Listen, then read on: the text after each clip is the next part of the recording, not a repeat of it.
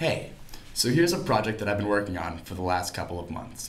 I spent some time in classrooms teaching 5th graders how to program using Lego Robotics.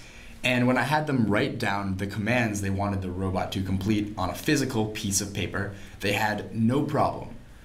But when I wanted them to transfer those commands onto the computer so that they could program the robot, lots of problems came up. So I thought to myself, what if I could create a physical way to program? So I basically combined two technologies. One, this Lego NXT, the robotics that I used in the classroom, which basically consists of a center console, the brain, and here I have just one simple motor and a light sensor, with Sifteo Cubes. And what these guys are is small cubes that you can push an image to their screen. There's a single button. They can tell their orientation and their relation with other cubes. And so I basically combined this to create an awesome physical way to program.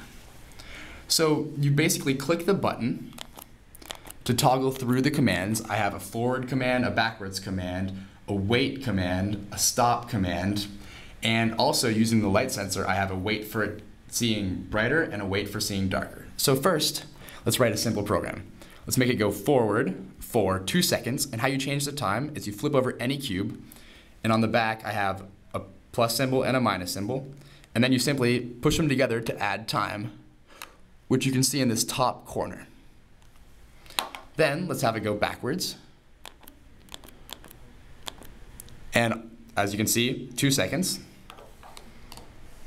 And then after it completes those two commands, let's have it make a sound. So to recap, it should go forward for 2 seconds, then backwards for 2 seconds, and then make a sound. And so if you push them in together in the desired order, and then the screen comes up saying click to compile. So when I click it,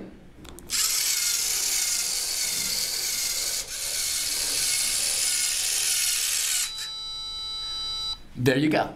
Now let's write a little bit more complex program using the light sensor and this piece of white paper. So first, I want it to go forward, which is already on that command. And then we're going to have it wait until it sees something brighter. So this command will say, keep doing what it's doing until the light sensor sees a brighter surface. And then, again, we'll have it go backwards for 2 seconds. So if you put them in a desired order, where it should go forward till it sees something brighter, and then go backwards. Push them together, click to compile,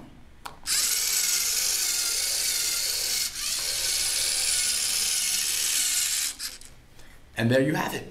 I think this physical way of programming will be far easier for children to pick up and excel at. Thank you.